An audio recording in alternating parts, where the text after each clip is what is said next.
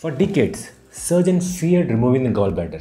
They thought it would kill the patient. Then came a German rebel in 1882. Karl Langenbuch didn't just drain the gallbladder, he removed it. His patient recovered. The world mocked, then followed. A century later, another German surgeon, Erich Muir, did it again. This time through tiny incisions, the first laparoscopic cholecystectomy. Again, the world resisted. Again, the results spoke louder.